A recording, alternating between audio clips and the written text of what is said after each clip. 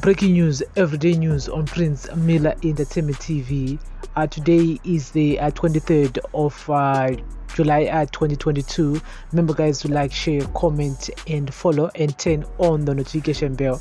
And lawyers representing incarcerated ZENGEZA West MP Job Sikhala Citizens Coalition for Change yesterday said the credibility of the country's judicial could only be restored if the opposition politician is granted bail.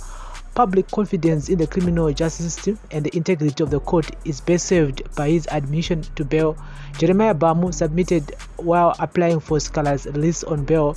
This is so in the sense that the state is purely through its own actions foisted on an unfortunate impression that firstly it has become the policy of the state to arrest the accused at least once a year.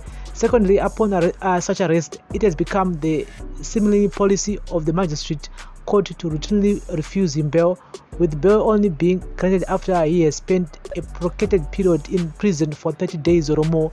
Thirdly, the state bears no interest in bringing any of his matters to finality.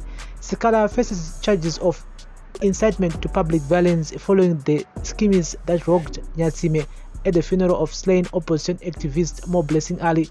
The MP, who is charged alongside his counterpart Godfrey Stole, who is Chitungwiza North legislator, also faces a separate charge of defeating the cause of justice in the same case.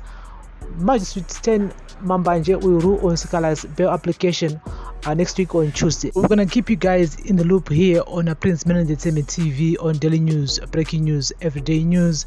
Remember, guys, to like, share, comment, and follow. We hope that on Tuesday, Sikhala will be granted bail. And so we're gonna keep you in the loop here on daily news, breaking news, everyday news on Prince Miller Entertainment TV. Thank you for listening and watching. Bless up.